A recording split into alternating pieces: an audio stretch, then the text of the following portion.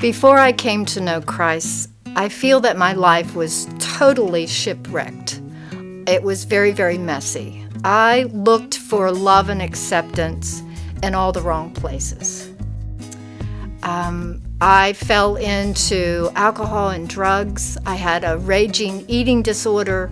I suffered from depression. It was very messy and very dark. And I was immoral. I was in and out of the gay lifestyle. And I often thought about suicide, not because I wanted to die, but it was just too painful to live.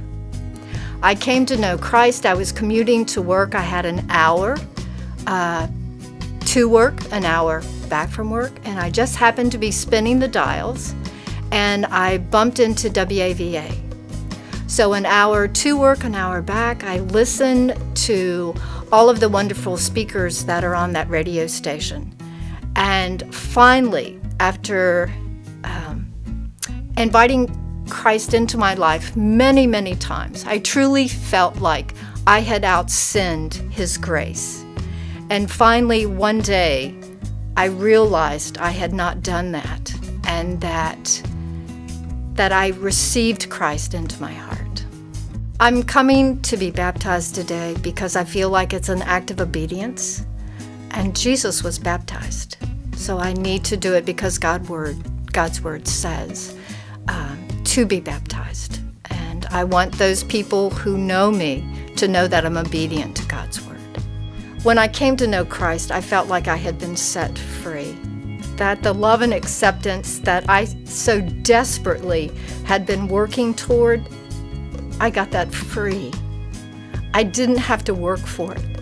He loved me in spite of myself, and He forgave everything I had done.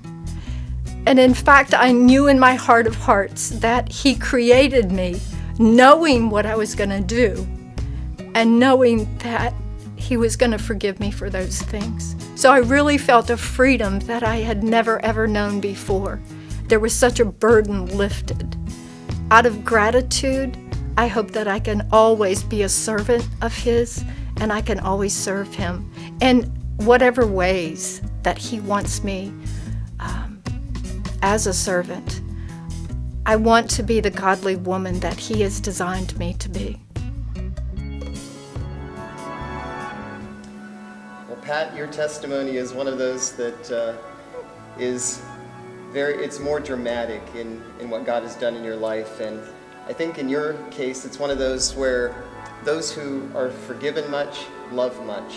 And although we all have been forgiven a great debt, those who experience that in the way that you have, I think your love for the Lord is very great as He has forgiven you. And there was a line in your testimony that struck me where you said you felt at one point that you had outsinned God's grace.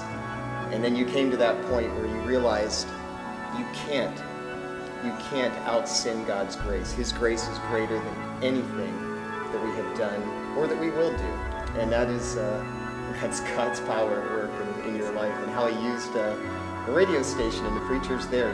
God's word coming through that radio to touch your life and to change your heart and bring you to Him. So that's very exciting, and I know that you are continuing to serve Him in a great way, and that to experience the freedom, true freedom, that only comes through Jesus Christ, and that is a life-changing experience. And it's great for you to take this step today. So hearing your profession of faith and knowing that you're trusting in Christ alone for your salvation, I baptize you in the name of the Father, and of the Son, and the Holy Spirit.